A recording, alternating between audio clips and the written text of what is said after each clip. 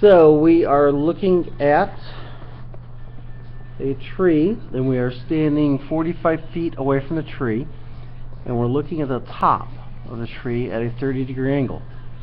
We can use trig to find the height of the tree because we have a right triangle there.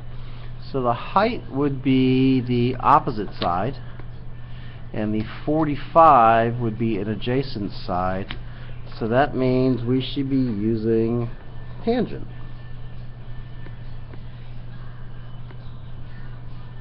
So tangent of, let's see, what was the angle? The angle is 30 degrees equals the opposite over the adjacent, and the opposite is the height, which is our x, and the adjacent is 45. So tangent 30 is just a number that you can get in the calculator, and we want to get x by itself, so those are the things we're thinking about. What's on the same side as x? There's a 45 on the same side as x. It's divided, so we want to multiply both sides by 45. We did that to cancel that. So now we need to do 45 times tangent of 30.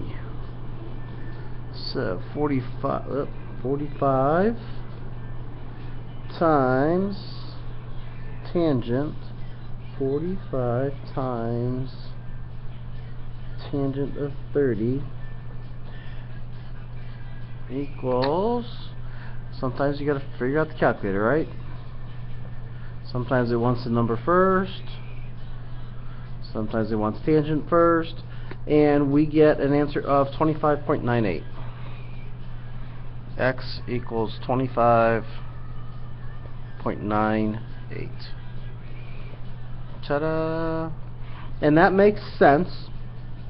The 30-degree angle is going to be, since it's the smallest angle in the triangle, it's going to be across from the smallest side, and since the bottom is 45, this side should be less than 45, and it is. It's, you know, like 26. So there we go, using trig to find the height of a tree.